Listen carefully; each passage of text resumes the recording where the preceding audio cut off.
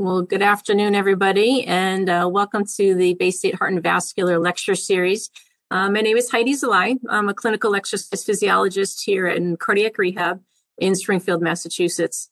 We hope that you've enjoyed our series so far. We think that it's just been fantastic so far this month, as they are every year.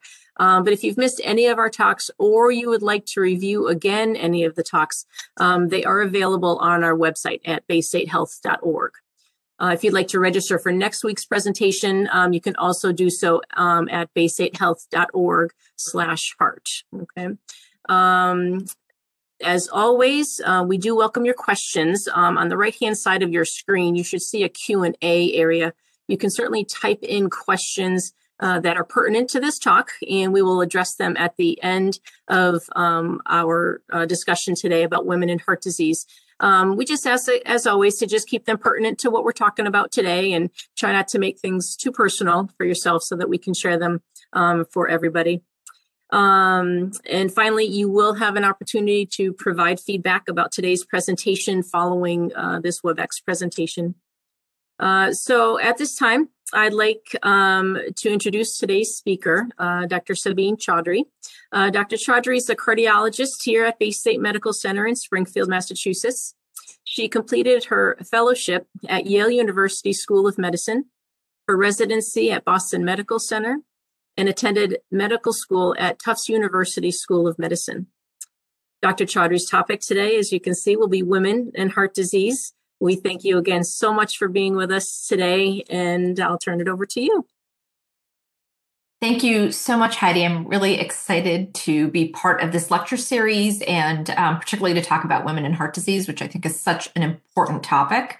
I will tell you, it is amazing to me that I went through so much of training and we really didn't specifically address many of these issues. And it's exciting to be at a point where women specifically are being looked at in cardiology and in cardiovascular disorders to understand the differences that are present. And we'll talk a little bit about that.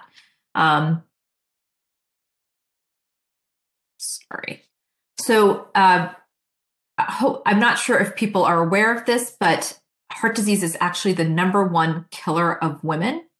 I think we spend a lot of time worrying about many other disorders and even things like breast cancer, which many women are aware of their risk.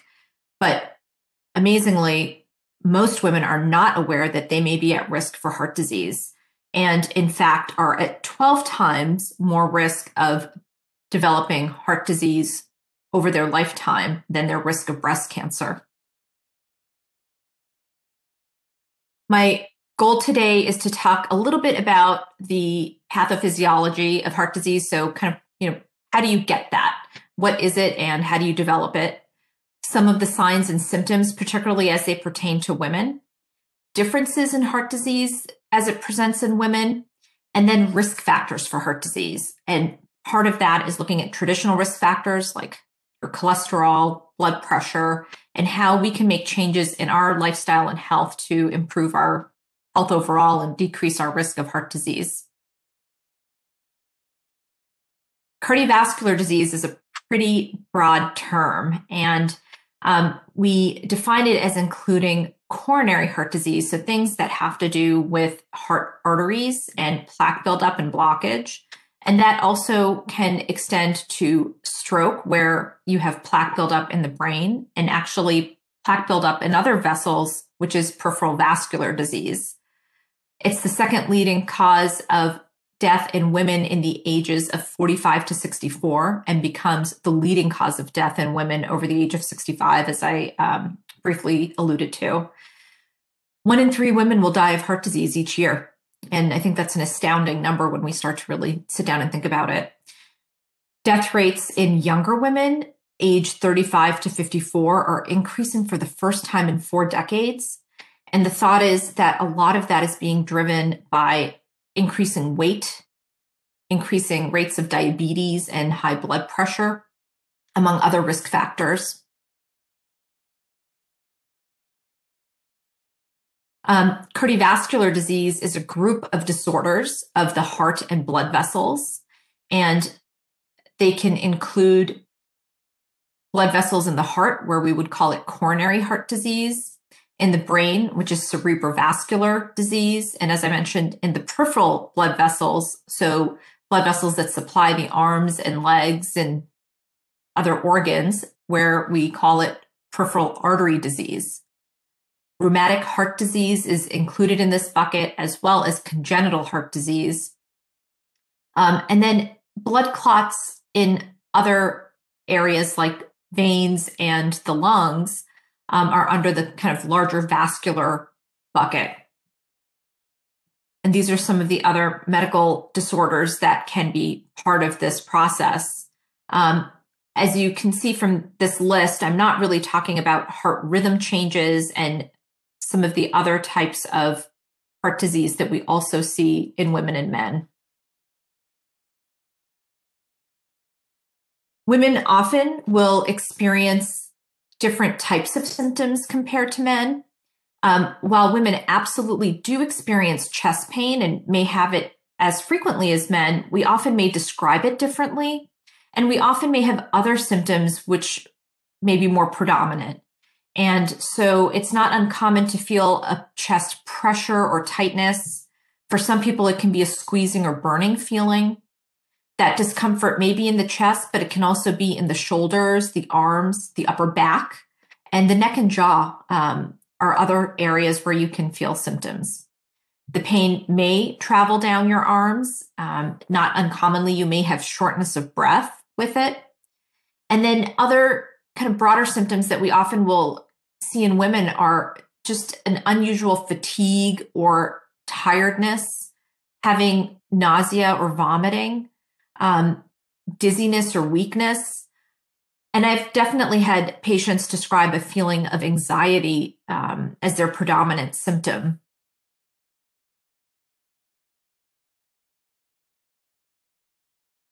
Women often not only present with different symptoms, but the type of heart disease they have may be a little bit different. So classically, we look at the heart arteries as tubes and blockage kind of obstructing the lumen of the tube. But we know that for many people, their heart attack or heart symptom may be from blockages or narrowing of the smaller blood vessels, and that's what we call non-obstructive coronary disease. So more women will have this bucket where they may not have significant blockage in one of the larger blood vessels of the heart. And when they have their angiogram, that is how we can help diagnose that. More men tend to have obstructive coronary disease. Oftentimes, women are not as frequently taken to the cardiac cath lab when they've had their heart attack. And this is an important way that we can help understand the type of heart blockages you may have and what treatments you might need. In medical management, it unfortunately, in some areas, women may not get the same prescription of treatment of medications. So we tend to prescribe aspirin, beta blockers, another blood pressure medicine called ACE inhibitors, and cholesterol lowering medicines called statins less frequently in women than we do in men. And that's true whether you have blockages that are significant or those that we call non-obstructive. And the rates of death in women are slightly higher than compared to men. And I think these are important distinctions just to be aware of. And I'm going to talk a little bit more about that as well. And when we look at other ethnicities, we also see racial disparities in how women are diagnosed as well as treated for heart disease. So despite having highest rates of heart disease in Black and Latino women, often these ethnicities may not be aware that they have a higher likelihood of having a heart attack or stroke. 6 out of 10 women of color don't even realize that heart disease may be the biggest threat to their health and increase their likelihood of dying. 1 out of 2 women of color will die of heart disease in the United States, and that number is increasing, and by 2035, it'll be about 50% of women dying of this in Black and Latina communities. They also have an increased risk of stroke, which again is something that we need to be thinking about and considering. We know when we look at other medical conditions that there are higher rates of being overweight, having diabetes, and high blood pressure in many racial communities. And that gap is not only in different ethnicities, but also when you look at the gender gap within those communities as well. This is a great little summary from the American College of Cardiology that talks about the importance of heart health in women care. So as much as there are gaps in knowledge for many patients, on the medical community side, there are actually gaps in care for women too. And one of the important reasons to talk about this is to help educate those around us and make us aware of where some of these gaps may be so that we can close those. So when you look at heart attacks, so the kind of heart attack where a blood clot may close off the artery, we see that it takes longer for women to get to the cath lab to have that artery opened. When we look at rates of testing with patients who are symptomatic, fewer women will go on to be recommended stress testing or other types of tests to evaluate for heart disease. And as I had briefly alluded to earlier, many medical therapies that are so important, not only in primary prevention, so treating someone's risk of heart disease before it happens, but also after they've had a cardiac event, they will have lower rates of prescription for statins, which are a very important cholesterol lowering medication, lower rates of blood thinners for atrial fibrillation, and then less aggressive treatment of their high blood pressure, among other types of treatments. When you look at death rates, we see that death rate is higher in women. And when specifically you start to tease that out with people having a heart attack, bypass surgery, congestive heart failure, and angina symptoms, consistently, women with any of those types of cardiovascular diseases will have higher rates of death. And that's something we don't completely understand.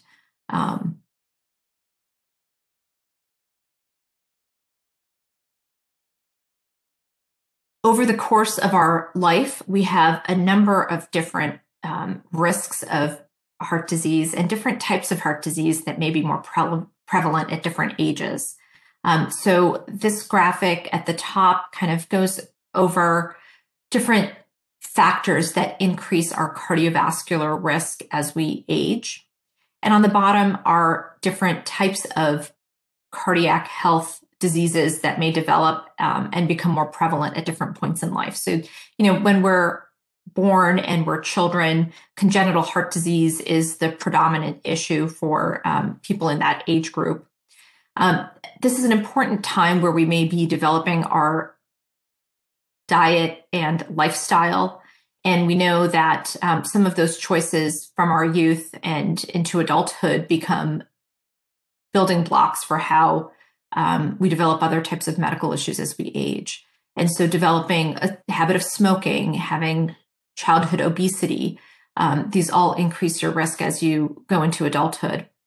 When we're in our childbearing years, a number of disorders of pregnancy increase our risk of cardiovascular disease later in life. So we're just starting to understand that high blood pressure during pregnancy, diabetes during pregnancy, preterm delivery, and preeclampsia will increase our risk of developing heart disease later in life. And then a number of other types of disorders like rheumatologic diseases, as well as autoimmune diseases increase risk specifically to women. That, again, is just starting to be understood as a non-traditional risk factor for developing heart disease.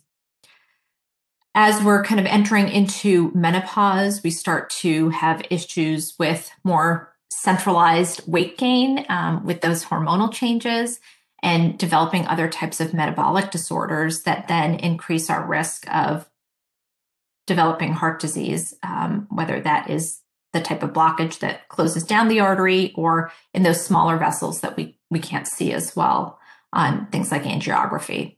And then when we continue to age, many other parts of our heart will age too, and we develop things like heart valvular disease.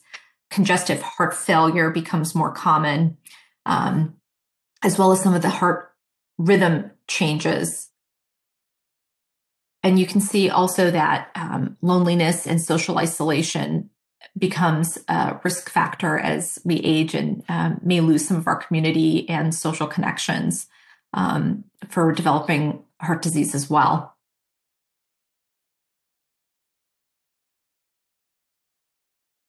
When we think of developing heart blockages or vascular plaque buildup, for years, really the thought was focusing on traditional risk factors, which many of you may be aware of. So things like high blood pressure, smoking, having high cholesterol, and diabetes all increase your risk of heart disease. Over the last decade, we're realizing that there are non-traditional risk factors, specifically in women, that are increasing our risk of heart disease as well. And these are much less well understood. And when we have menopause, will impact that.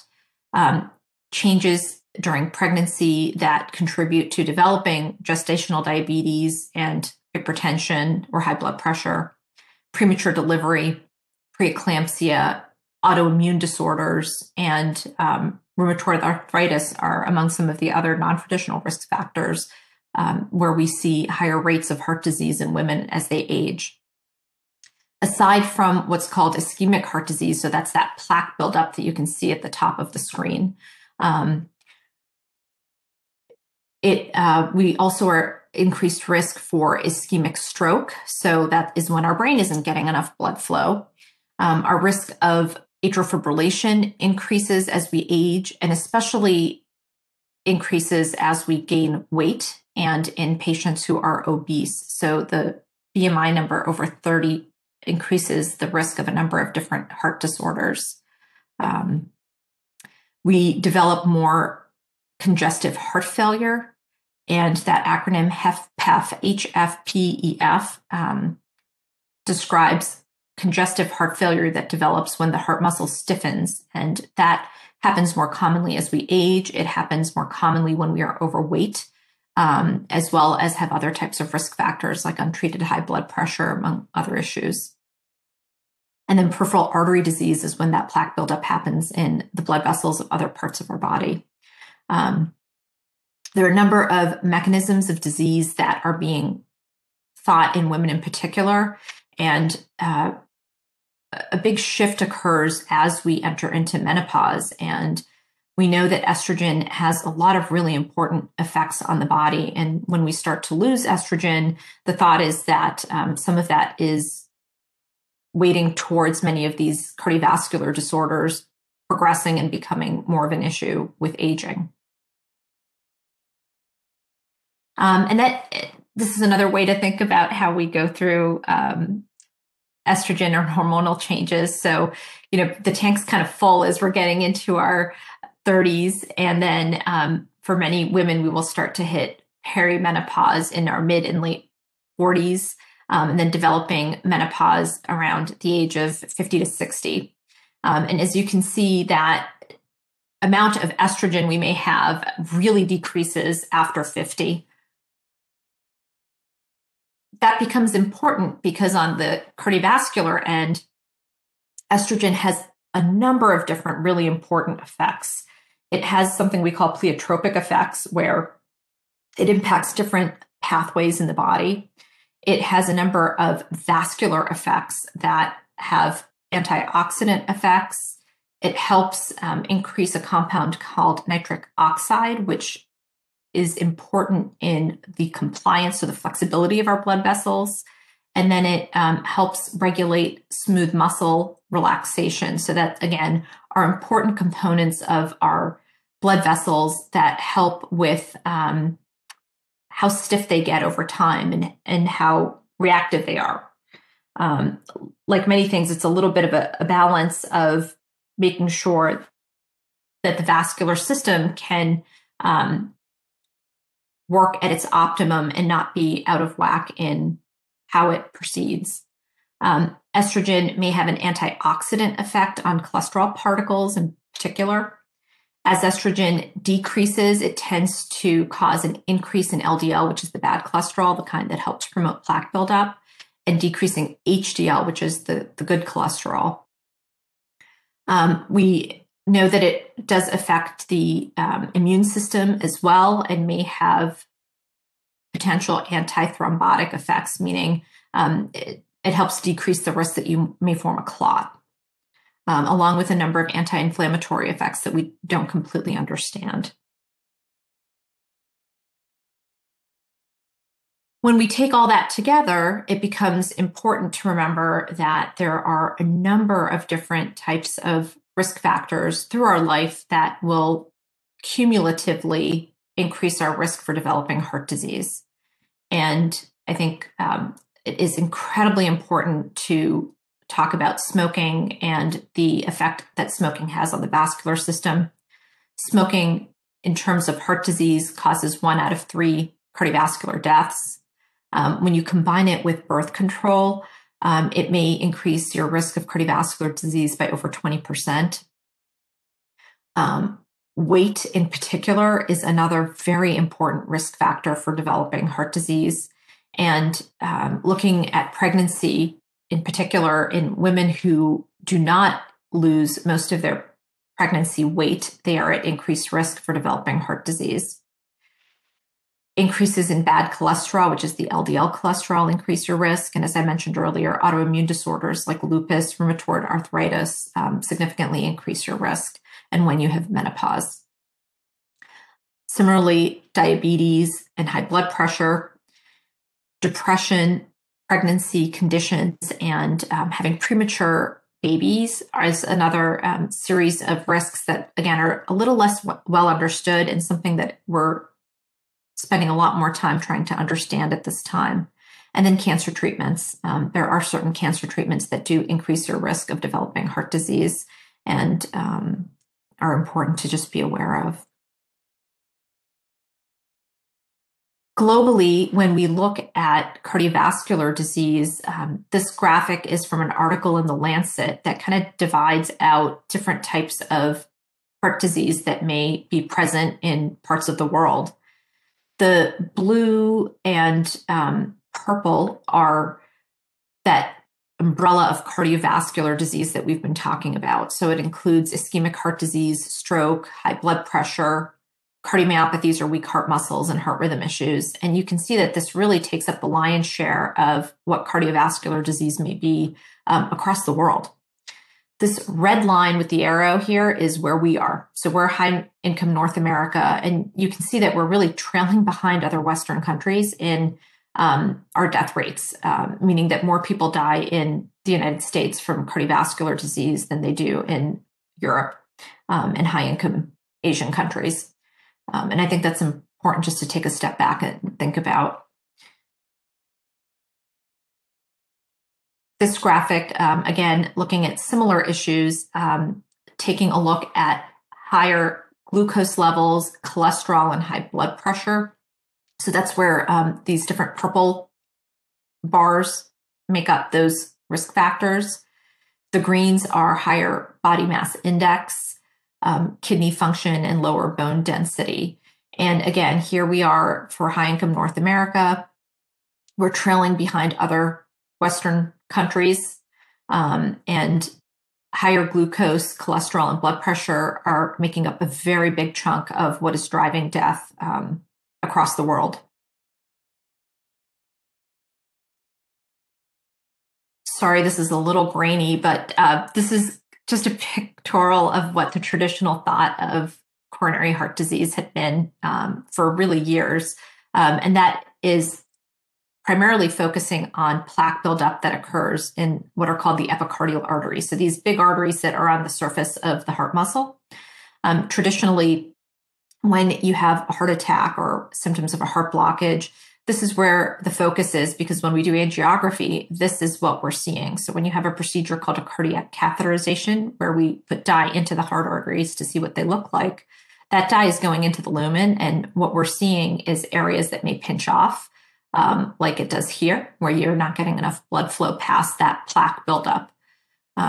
We know, though, from work over the last 10 to 15 years that the story behind plaque buildup and symptoms of a heart attack, as well as evidence of a heart attack, may be a little bit more complex, especially in women. Our arteries start off as large vessels, which are called epicardial arteries, and they actually continue to get smaller and branch down until they become capillaries within the heart muscle. In women, more often, we will see that these tinier arteries may not function normally, and they may give plaque buildup along with other functional changes that cause them to pinch off or contract. And that can give you the same symptoms of a heart attack as one of the larger blood vessels. But often it may be harder to diagnose. And in women, we see more of that type of presentation. And this graphic just describes that a little bit more. So you can see the difference between what's called occlusive heart disease, which is all that junk that's in the bigger part of the artery. And in women, not uncommonly, the microcirculation. So all those tiny blood vessels in the muscle may be where you're having other types of problems occur that contribute to symptoms and other medical problems. Spasming of the artery, where the artery is more irritable, it may pinch as a way to block blood flow, is also more common in women. And then abnormalities of how the vascular system responds, how compliant it is more common in women too.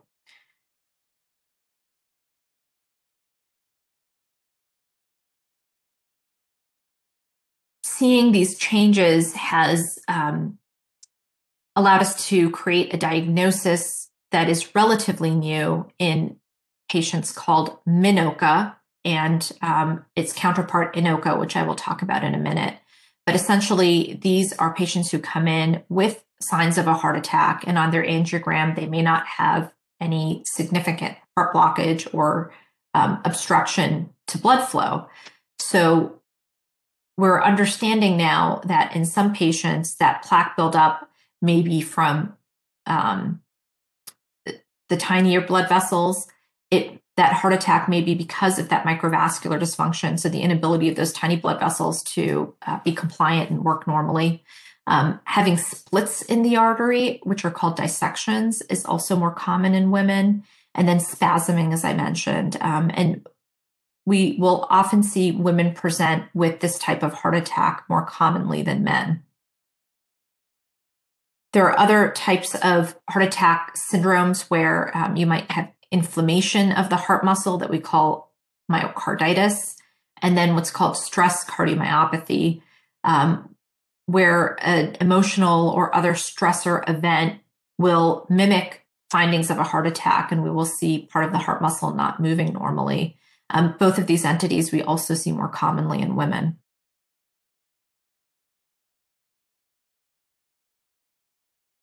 In those patients who are presenting with symptoms of heart blockage or the heart not getting enough blood flow, a kind of counterpart to MINOCA is INOCA. So in this setting, you're having those symptoms of not getting enough blood flow to the heart. But again, the bigger arteries all look okay. And the thought is that the smaller arteries are causing the heart muscle not to get enough blood flow. And that's what the word ischemia means. Some of these syndromes are not going to be related to the heart. Others are going to be related to that microvascular problem. And you're going to hear that word over and over again. And we'll talk a little bit more about what that means.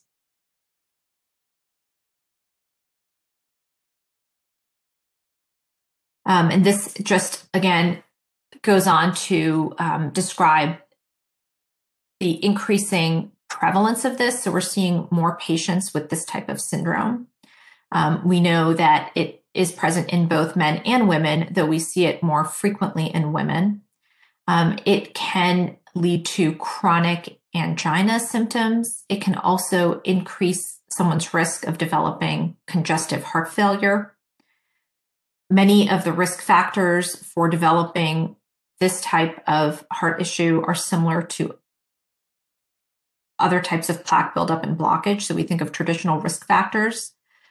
We also think of some more non-traditional ones, which are called endothelial dysfunction. And again, we see that more predominantly in women, where the vascular system just seems to stiffen and not respond to normal stimuli as well. And particularly once we're postmenopausal, we know that that occurs more commonly in women. And this is one of the mechanisms that is thought to drive the increases in heart disease and the particular types of heart disease that women may have as they age.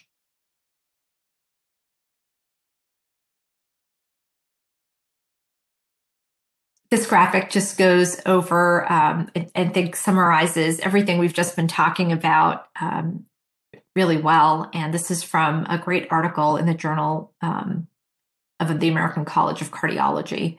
And I think many of us have heard traditional risk factors over and over again. So we know that as we get older, if we're smoking, if we have diabetes and high blood pressure, we're going to have an increased risk of heart disease. What sometimes, again, gets lost or is not as well recognized is that many pregnancy outcomes will increase our risk, autoimmune disease, chemotherapy in some cases, and radiation can increase your risk. And then those hormonal conditions where when we have menopause can increase our risk, things like polycystic ovarian syndrome, and then how our weight is, whether we're obese, and particularly that central obesity. So that weight gain that many women will get around their belly area really increases their risk of heart disease.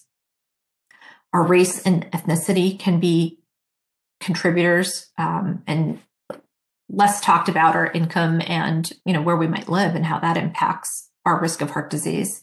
And recent data really has been looking at loneliness and perceived stress, but we know that depression and anxiety and all of these psychosocial or psychological factors increase risk of heart disease as well and are important to be talking about. One of the mechanisms thought to increase risk, and it's somewhat of a common pathway for all of these different conditions, is that when you have these, you're increasing inflammation, and that increase in inflammation sets off a series of events at the blood cellular level and the blood vessel level that make the blood vessel not function as well, and that can start the process of plaque buildup, or what we call atherosclerosis, along with other types of vascular problems. And then eventually, if that progresses and continues, you'll have a heart attack or develop other types of cardiovascular disease, and congestive heart failure, stroke, and then sudden death are kind of in that umbrella of disorders that can develop. Looking at heart disease death rates, this is a map of the United States looking at dates from 2015 to 2017. And I would really kind of underscore the darker red areas where you have very high rates of adjusted average annual rates of death. We're pretty lucky in the Northeast. We tend to have much lower rates of death, and this is specific to women.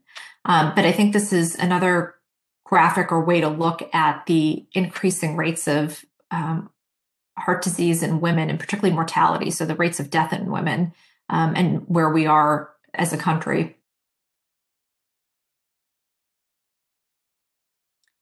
And just briefly, I'm going to talk a little bit about congestive heart failure, though this is such a broad topic, it really could be its own talk altogether. The reason I wanted to include this is that same kind of process that we talk about with stiffening of the blood vessels and microvascular disease, as well as many of the risk factors that lead to the heart not getting enough blood flow and having heart blockages or heart attacks, often goes hand in hand with how and why we develop congestive heart failure. When we have a heart attack in some patients, part of the heart muscle may die off, and it gives you a reduced ejection fraction, meaning the pump part of the heart may not squeeze as well. And when it doesn't squeeze as well, one of the things that can develop for some patients is fluid buildup or congestive heart failure. There are also non-heart artery reasons you can have that. And so certain cancer treatments can increase your risk of cardiomyopathy. Pregnancy is another one where we can get a cardiomyopathy. And in COVID times, I would be remiss not to at least mention COVID as one reason to develop cardiomyopathy as well. But we know that actually really for many viruses, you can develop inflammation of the heart muscle and then develop a weak heart muscle. Many of the strategies we use to treat heart disease also are really important for reducing your risk of heart failure. So not smoking, having good cholesterol management and blood pressure control, being at a healthy weight, and having diabetes controlled well are really important in managing congestive heart failure. And exercise, I think, doesn't get spoken about enough, but it is such a critical part of how we reduce our risk of many types of heart disease, including congestive heart failure, as well as heart attacks and heart blockage issues.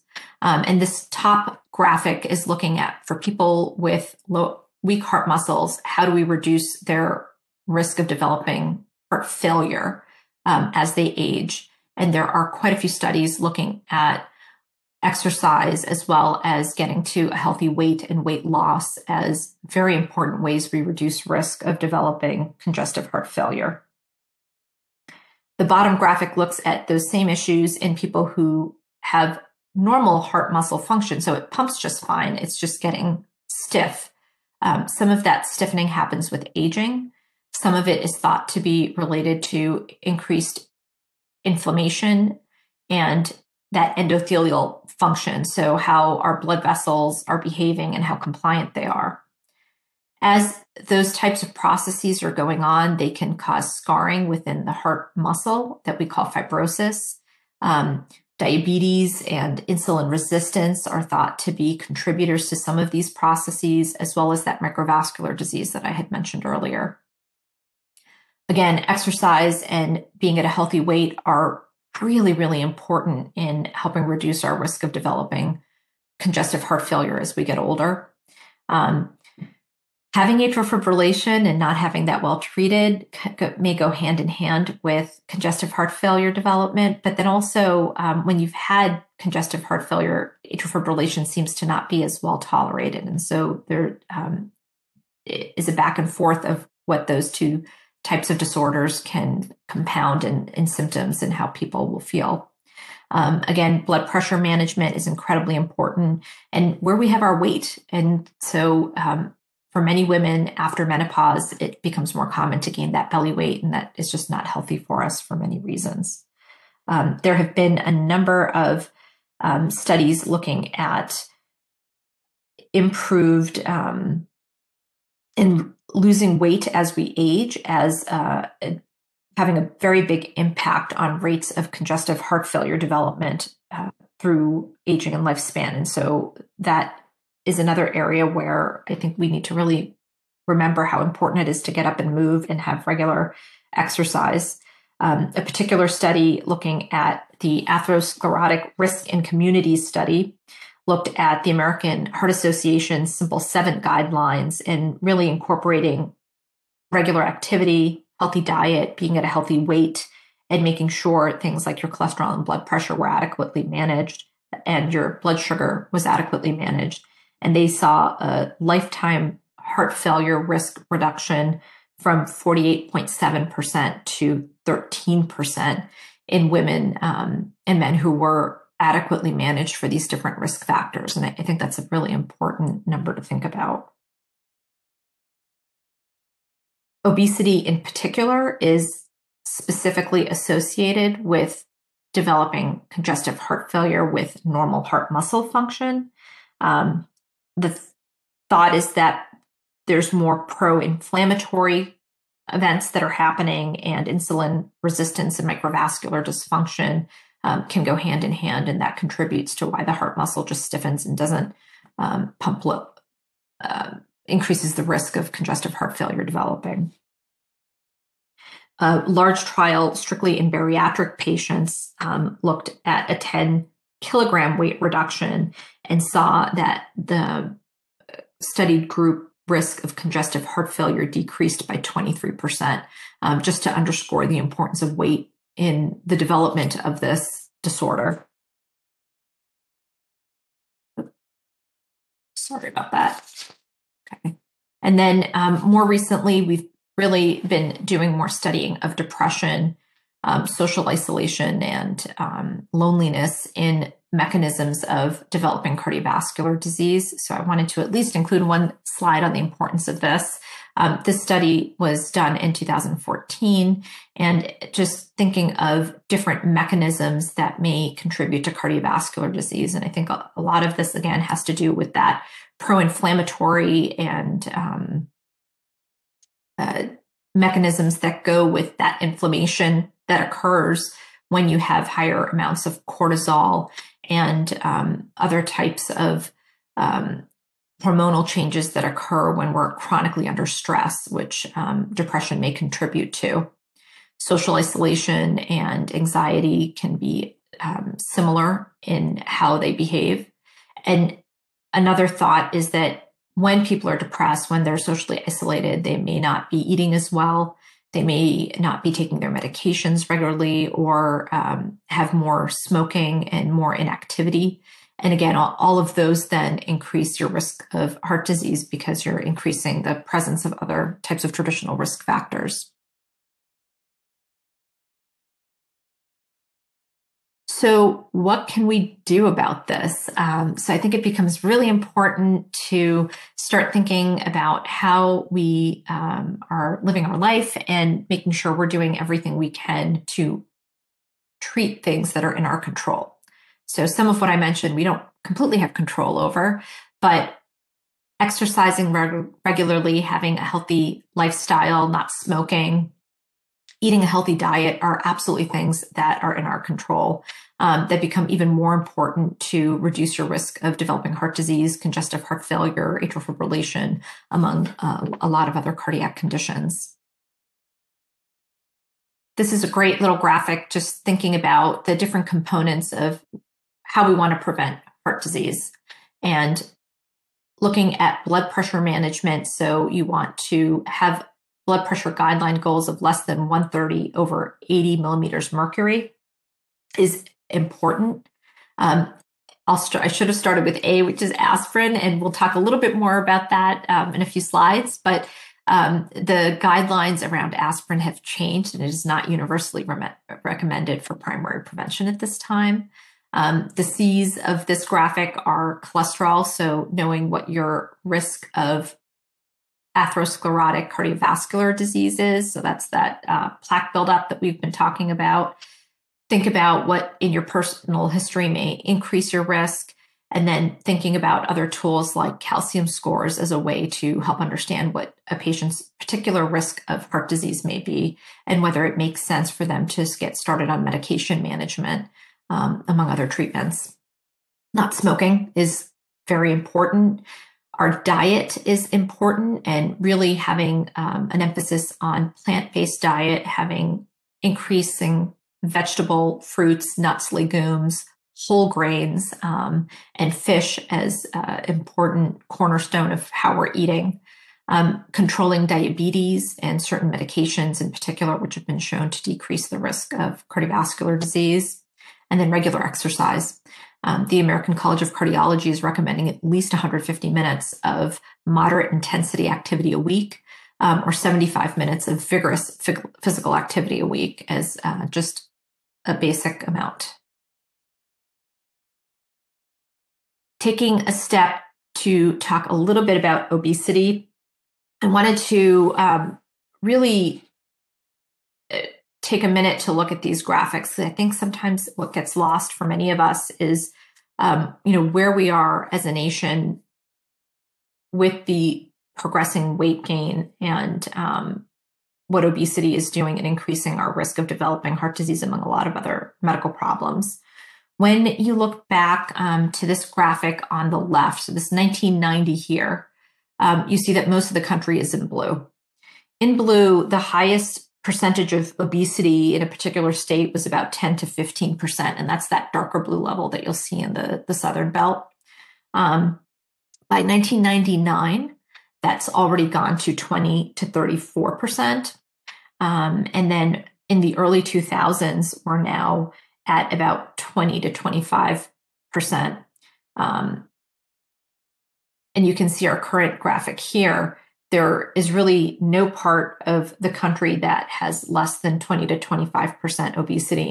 And for many parts of the country, we're at about 30 to 35% of the population being classified as obese.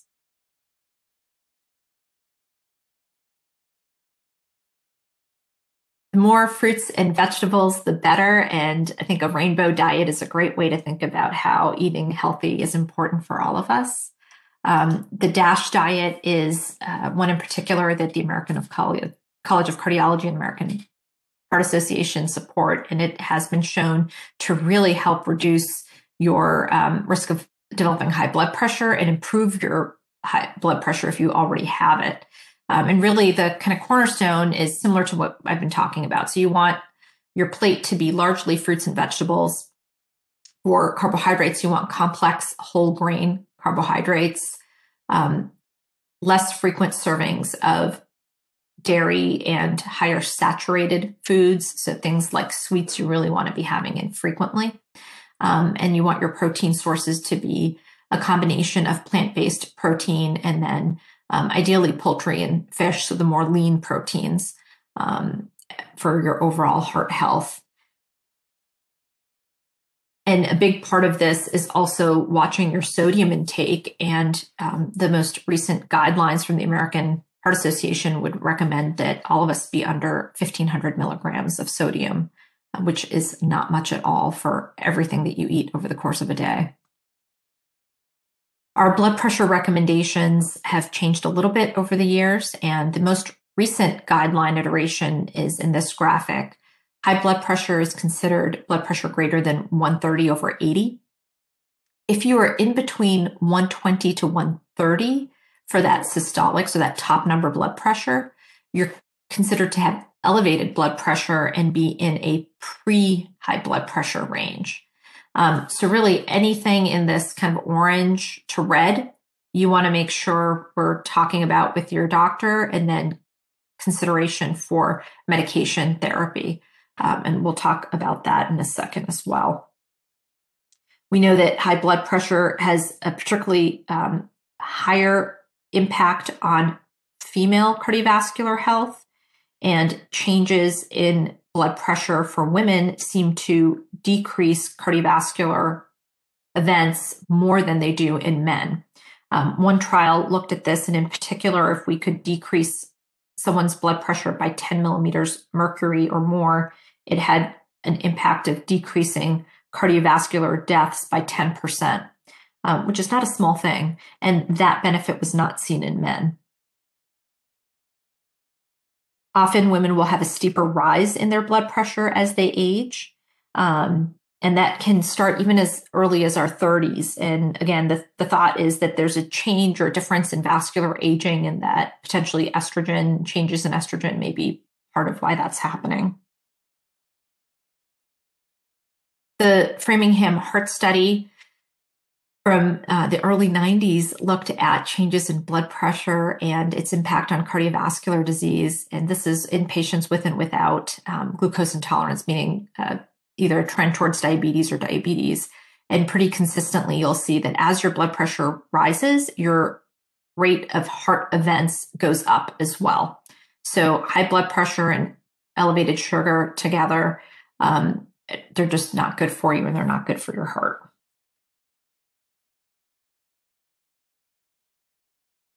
Often initial attempts, when we do see that your blood pressure is a little elevated, may focus on lifestyle modification. And I just wanted to include this a little bit to talk about, for those non-medication things that we recommend to someone, how much benefit are you really going to see? So weight loss in general, if you can lose several pounds of weight at least, you'll get about 1 millimeter mercury for every 2 pounds reduction in body weight.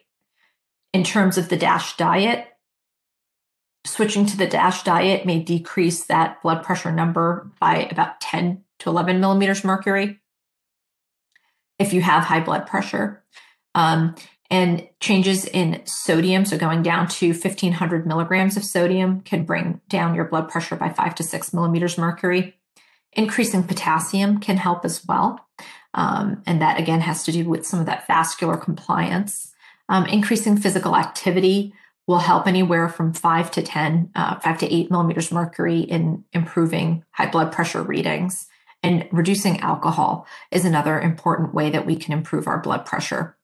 You'll see in this graphic that even with people with normal blood pressures, if they follow a healthy lifestyle and make some of these changes, they will see a reduction in their blood pressure numbers as well. And that's important just to keep in mind. So, how to know what to do and when. This is from the most recent American College of Cardiology and AHA guideline recommendations for blood pressure management.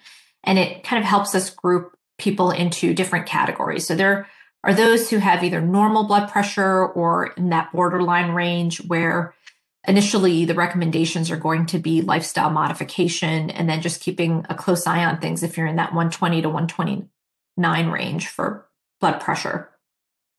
In some patients, if they're consistently staying elevated, we may want to talk about watching lifestyle, decreasing alcohol, increasing exercise and activity. And so that non-pharmacologic bucket of lifestyle changes that becomes very important. And then keeping a close eye on where their blood pressure is heading. And if this is a trend that then gets you into stage 1 or stage 2 hypertension, really thinking that not only are the non-pharmacologic therapies, so that lifestyle modification is incredibly important, but we want to be thinking about starting medications as well. One of the important things I would just highlight about this, different governing bodies may approach blood pressure a little differently. So when you look at the European Cardiology Society, they actually are a little bit more aggressive in when they treat high blood pressure. And pretty consistently, when someone is in the 130 to 80 range, you're recommending lifestyle changes, but you're pretty much concomitantly also starting blood pressure medications. And they're not waiting just for people to be consistently over 140 over 90.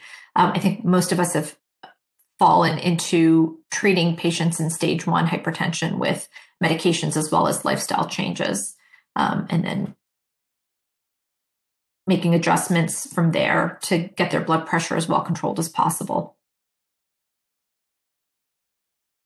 Switching gears a little bit and talking about cholesterol management, the guidelines for cholesterol management have also changed over the last decade, and we have a great risk assessor now called the pooled cohort equation.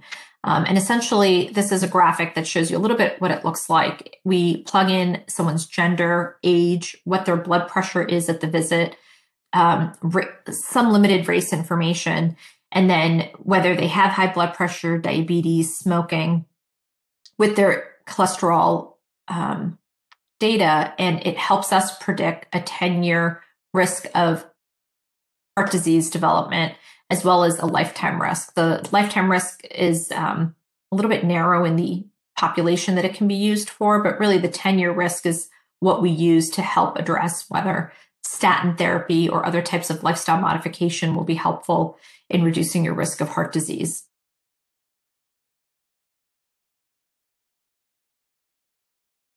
This is a similar graphic from the Journal of American College of Cardiology that looks at kind of different buckets of where your cholesterol may be and other risk factors that you have and when we need to start thinking about treating high cholesterol. And I think, one of the important things to remember is that when we're young, our risk of heart disease is relatively low. And for many patients, the first line management is going to be lifestyle modification and really thinking about healthier diet choices and regular exercise. In some patients who have very strong family history of premature heart disease or have kind of absolute cutoffs based on their LDL for very elevated LDL numbers, we may start to recommend statin therapy even at an early age. Those same numbers by the time you're over 40 and definitely when you're over 65, because the 10-year risk of heart disease becomes so much higher as we age, that risk discussion starts to change a little bit. And then you're kind of in this tier of looking at, all right, where are you in that 10-year risk number? And when should we be starting to think about statin therapy? And greater than 7.5% is generally where we start to see a higher inflection of heart disease risk, where we want to be recommending, along with lifestyle modification, statin therapy to help reduce your risk of heart attacks and other types of cardiovascular events.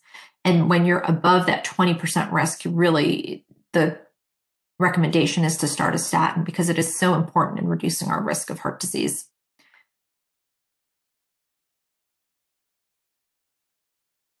You'll notice with that last graphic that, sorry, just to go back a second, the algorithm does not include things like family history. A lot of the risk enhancers that we talked about, particularly to women, whether it is the pregnancy-related risks that we may have, autoimmune disorders, those aren't part of this bucket. So for many patients, we kind of use the pooled cohort equation as a starting point of where their risk may be. And then I think it becomes very important to individualize that and look at other risk factors that aren't part of that algorithm that may sway us to say it's time to think about starting a statin or make other changes because your risk may be higher than what this risk calculator is suggesting. Another way to look at how to think about when to start statin therapy for those patients who have already had a cardiac event, it is an absolute yes. This is an important part of how we treat heart disease once you've had a heart event. If your LDL or bad cholesterol is greater than 190, that's another absolute indication that you should be on a statin. For diabetes, because diabetes is considered to have such a high risk of developing heart disease, we kind of put that in that same bucket. For primary prevention, so those patients who over the age of 40 to 75 may be at higher risk, those higher percentages that I was showing, so 7.5% to 20% puts you at intermediate risk. And depending on what other risk factors you have, it becomes important to start a statin. And then definitely if you're above 20%. The reason this cutoff is at 75 is because we don't really have great age-specific data after that. There is one small trial that came out after these guidelines were released that suggests in geriatric populations, statins do decrease risk of heart disease and are an important part of managing risk reduction. For a hard no, for those patients who may have less than 5% risk of cardiovascular disease, we do not recommend starting statins. And then for patients who are pregnant, it is important to remember this is not a medication that we typically use in pregnancy. For primary prevention, which is that middle bucket, when you're in that indeterminate kind of intermediate range of risk, 5 to 7.5%, this is another important place where talking through with your physician about what your personal risk may be. Do you have other risk factors that aren't part of that pooled cohort equation that make it important to think about starting a statin earlier versus later? And getting to aspirin. So, for years we had recommended, particularly in men, that aspirin was helpful in reducing the risk of heart disease and primary events.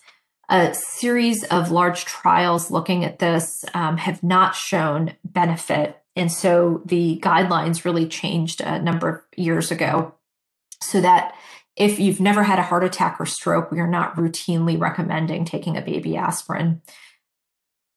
Part of the concern is that these trials had shown increased risk of bleeding. And so, we're taking a medication now that's not really showing much benefit, but could potentially increase your risk of harm. And so that's where the change becomes important.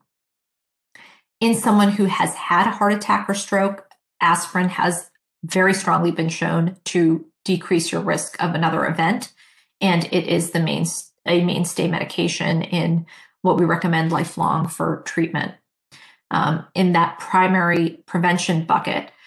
So while for most people we're saying that it really doesn't have much benefit, there, like many things, is always a maybe. And the maybe may be someone who has a number of other risk factors where they're not quite in a low risk group and they may not have had an event yet, but you're concerned enough about their various risk factors that continuing on a baby aspirin as shared decision making may be reasonable.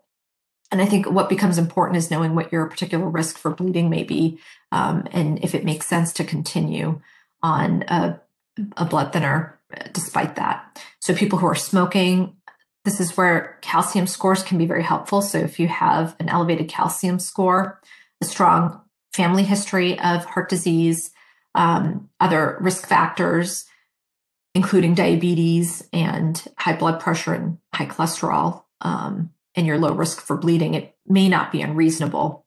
The European guidelines would again say that you don't need aspirin. So this is another place where we differ a little bit with what the European Heart Association has recommended. Some other tests that can be helpful in assessing non-traditional risk factors. There are blood tests called homocysteine and cardiac CRP, which are inflammatory markers. And in some patients, when they're elevated, they've been correlated with higher rates of heart disease development. So if your cholesterol isn't too bad and you're on the fence, you're not really sure whether you should be starting a statin, these are blood tests that I will often send to get a better sense of, what someone's individual risk may be, and have a better conversation with the patient about choices that they may want to make for management. Calcium score is another really helpful test in guiding for those patients who may be in that intermediate or gray bucket. Are there findings on a calcium score that would sway us to recommend statin therapy? And then, thinking about those female specific and then non-specific risk factors like depression and depression screening as important markers that we should be looking at. Excuse me. So this graphic, I think, helps kind of understand calcium scoring in terms of what it does and doesn't do. So really, if you're already recommended a statin because you have a very high 10-year risk of heart disease development, or if you have other reasons that you should be recommended a statin, the addition of a calcium score really is not going to change much. So even if your calcium score was 0, you have other reasons that we would recommend a statin, and it's just not effective as a way to gauge that. If you're at a very low risk, again, the addition of a calcium score probably isn't going to change the fact that you are in a low risk group and may not be helpful to get.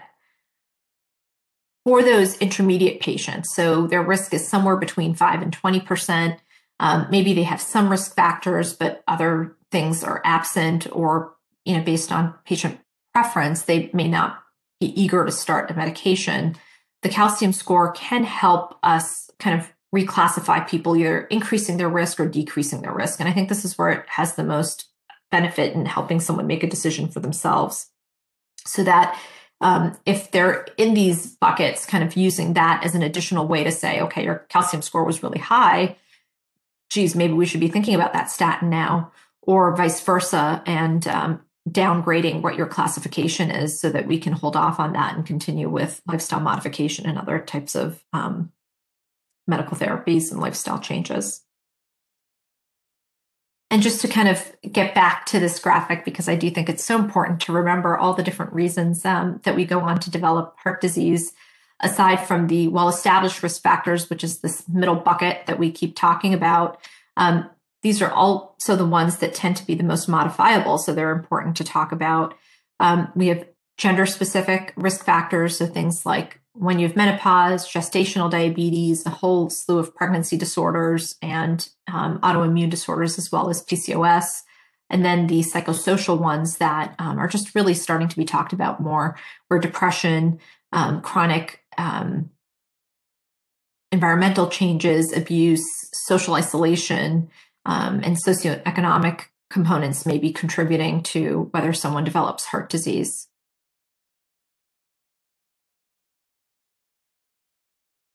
My hope is that as time goes on, we will have more awareness of heart disease as the #1 killer of women. But then I think the other really important issue that this graphic helps talk about is having more women understand this as a risk, having more women hopefully be willing to talk to their doctors about it. I find it disheartening that you have 26% of women in this trial that were embarrassed to talk about their heart disease risk. And some of that is because they were worried about weight. And we know that in many cases, women may not seek medical attention because they don't want to be weighed or they're embarrassed about the weight they're at. And I think it becomes even more important to destigmatize that as a risk so that we can get patients the primary prevention and preventative care that is so important to helping all of us stay healthy as we age. Only 40% of women actually had heart disease risk check as part of their routine care. About that percent of primary care physicians made heart disease prevention and management a top priority. And even among cardiologists, only 42% felt prepared to assess cardiovascular disease in women. And I think all of this needs to change. So hopefully, as we talk more about this during not only Heart Month, but through the year, I would really encourage everyone to bring this up with their regular doctors and talk about it in their friend circle and social communities so that we can increase awareness and destigmatize many of these issues and feel comfortable talking about it.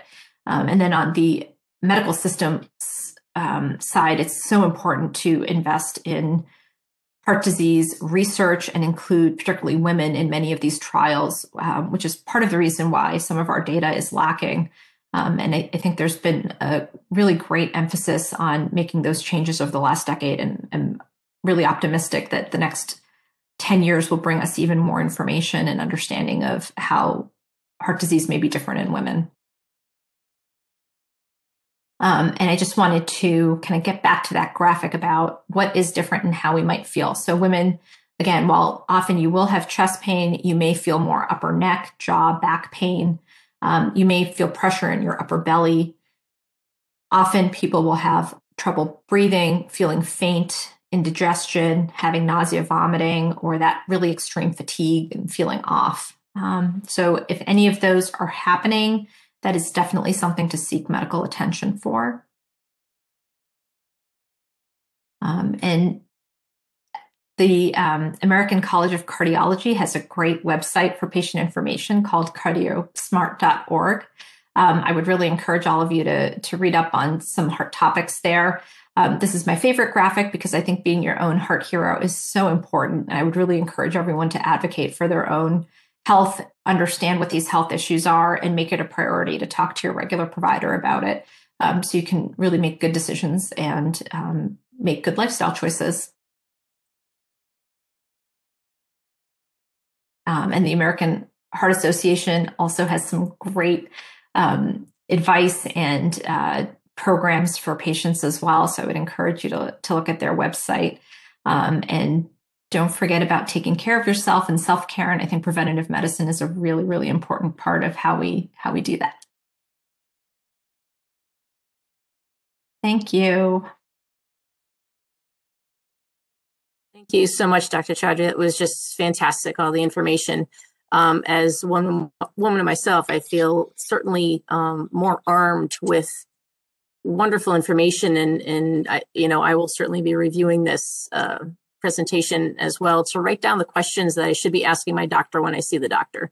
What are my risks? Do these things pertain to me? Should I have these tests coming up? What does this mean for me in my family history? So thank you so much for, again, arming us with additional information. Sometimes we don't know what we don't know, and we don't know what to ask. So it's fantastic. We do have some questions. I know that we are over time, so I thank you for those that are staying on with us. And if you don't mind, we'll just go through a few of these here. In the beginning of your presentation, you did talk about the obstructive and non-obstructive concerns with women. Someone had asked if the symptoms are the same for somebody who's dealing with the obstructive versus non-obstructive heart disease. They can be. So, often what the underlying symptoms may be very similar, whether you're having a heart attack or it's more of a chronic anginal symptom can be a little bit different.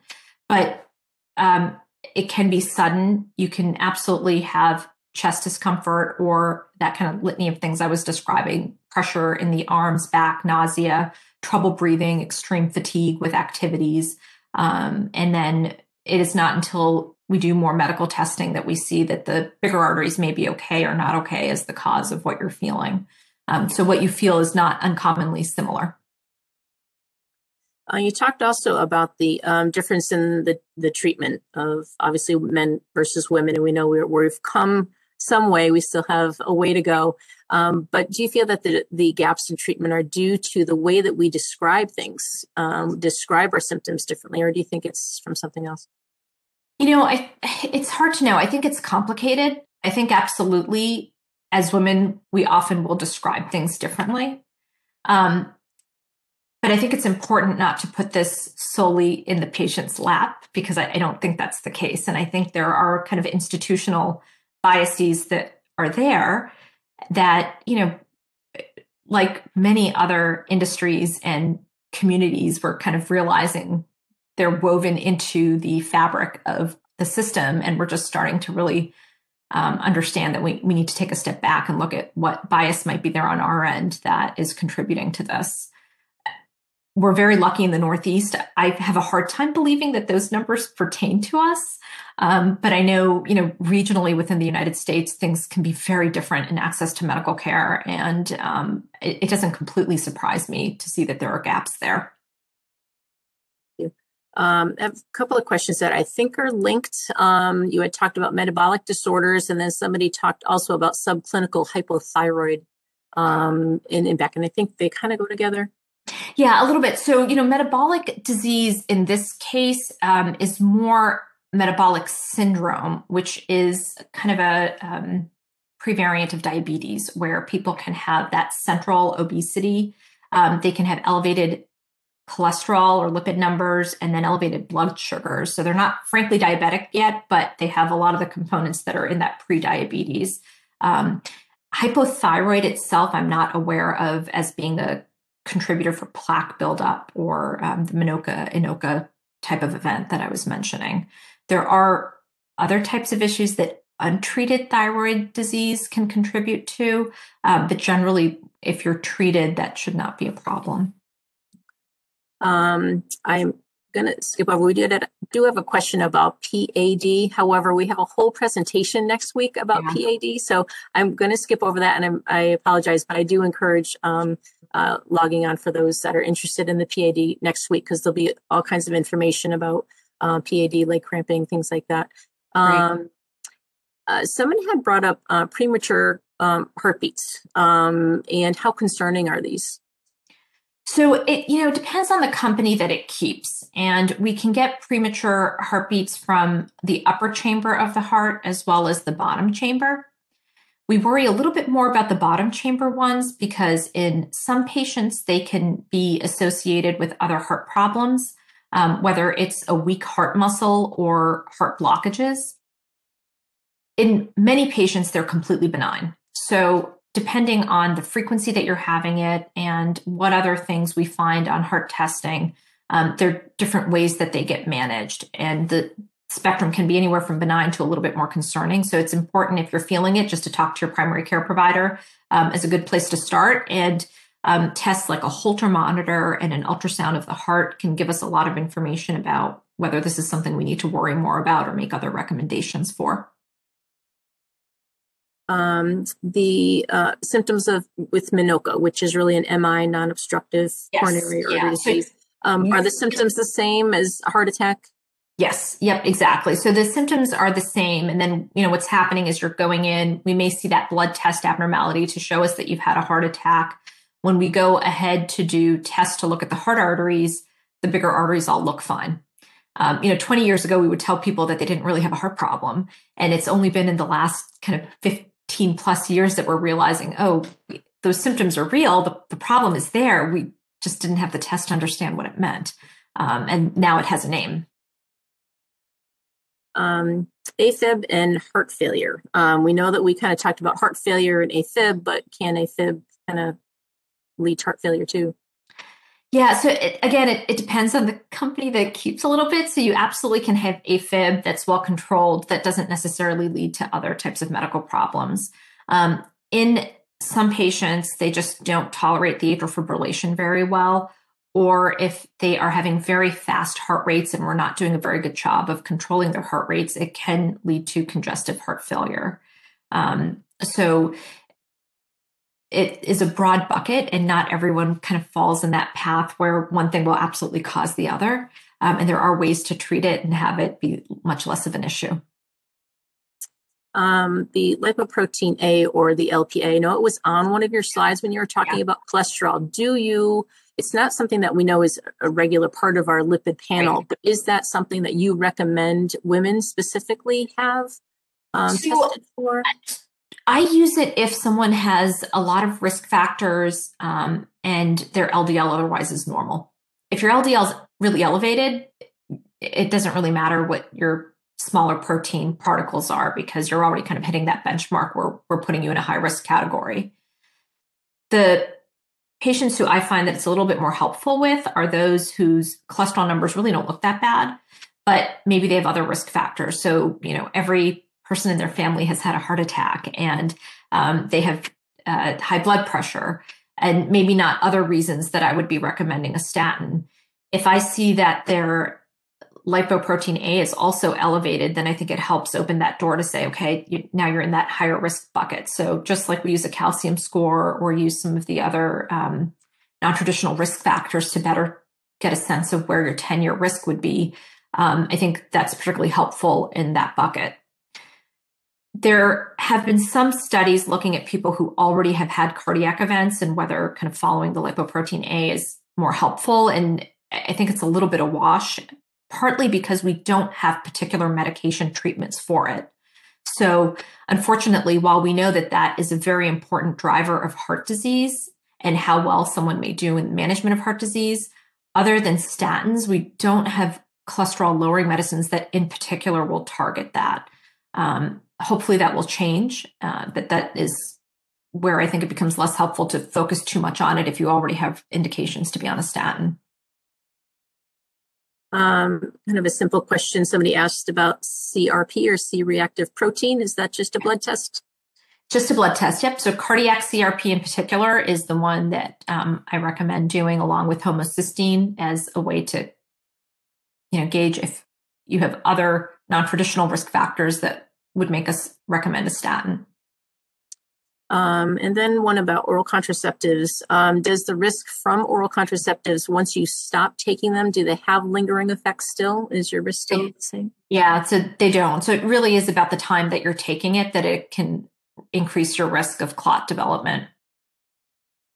And you talked about the early beats. Again, this was PVCs, premature ventricular contractions. Do they add to your risk of a heart attack? That's a great question. So generally not. I think the concern more is that they can be a symptom of significant heart blockages and not so much the cause of it. So in many people who either are having a heart attack, it can have more of a sustained ventricular arrhythmia, so a heart rhythm that originates from the bottom chamber of the heart. Those are the ones that cause that sudden death. That's not what a PVC is, but a PVC is an isolated beat from the bottom chamber. In and of itself, that doesn't cause a heart blockage, but in people with heart blockages, you may see a lot of those PVCs as more of a marker that something else is going on. We have a whole bunch more questions, but I'm actually going to cut it here. We'll see if we can possibly get these questions answered and possibly have them posted. I can't guarantee it, but we would certainly love to have a lot of these others answered as well. I do encourage everybody, if you need to kind of review this information, there was a lot of great information included in your slides too, that, if we kind of delve deeper, you may have your questions answered. So I definitely encourage that. But at this time, I just want to really thank you for your information today. Again, Yeah. hugely beneficial to everybody, men and women, people that, us as women, obviously, but certainly caretakers and the husbands of these women that might have to deal, unfortunately, with an event, or moms in and dads and things. So we certainly appreciate it. Absolutely. I mean, I think it's important for all of us to hear, right? It can't just be a women's solution and a women's problem. We all need to be part of this. And I would really encourage people to look at the American Heart Association and that cardiosmart.org. Those are great websites to get information. Wonderful. Well, again, thank you so much. We'll have Dr. Blackwell next week. He's going to be talking about, again, vascular topics, leg cramping and PAD, which will be kind of an extension of this heart disease that we've been talking so much about. So again, Dr. Chaudry, I thank you so much for being with us today. And I thank all of our participants for being with us today. It's been a great presentation. Thank you. Take care, everyone. Bye-bye. Bye.